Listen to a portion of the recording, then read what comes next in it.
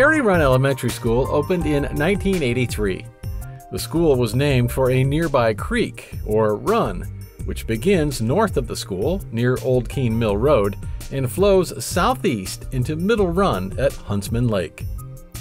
Unlike many other creeks in Fairfax County, Cherry Run was not given its name when our region was first viewed by English settlers during the 1600s.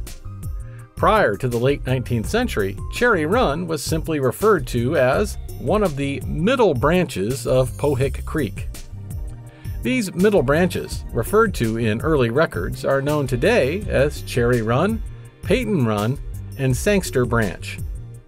While Peyton Run and Sangster Branch took their names from families who lived along these waterways, the same cannot be said for Cherry Run, as there was no one by that name living near there before the mid-20th century.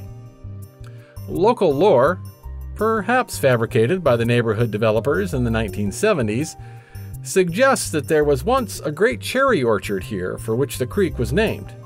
However, no evidence of such an orchard has been found. Instead, it has been theorized that Cherry Run may have been given its name from a local abundance of wild American black cherry trees.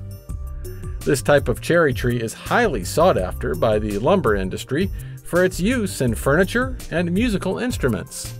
The 1907 Industrial and Historical Sketch of Fairfax County notes that the cutting and marketing of lumber was an extensive business in the county.